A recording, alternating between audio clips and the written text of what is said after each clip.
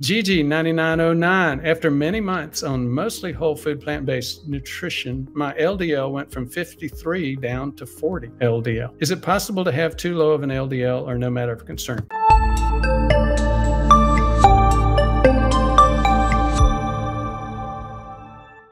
For the latest in health-related information and ways to save your life, check out the newsletter.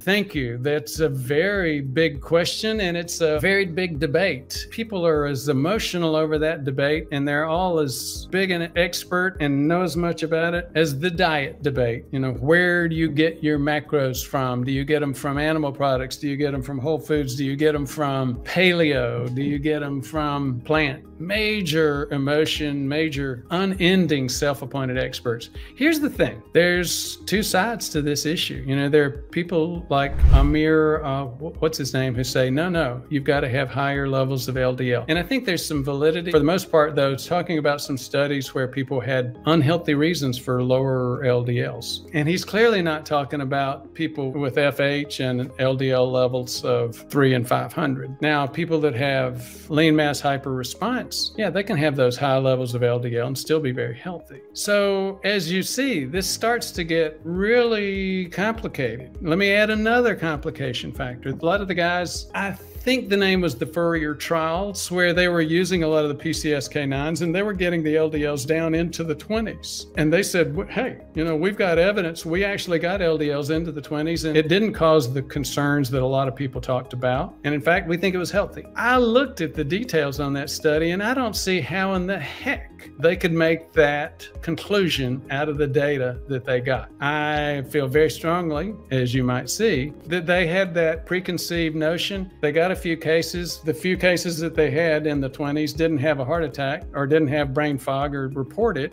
So they said, we just proved it. No, they didn't. My perception of the bottom line is that there's not enough evidence to know conclusively. I personally am not worried about LDLs in the 120s. I'm not really that worried about LDLs below 70. I don't try to get LDLs below 70. I'm more concerned about what I've mentioned multiple times, the inflammation associated with too much insulin and too high a glucose. I'm not worried so much about what's in the bloodstream in terms of LDL levels. I'm worried about what's protecting the arterial wall, the intima. And what protects that intima is the glycocalyx. And what damages the glycocalyx is not LDL. It's glucose, hyperglycemia, probably 140 or higher, hour after hour, day after day.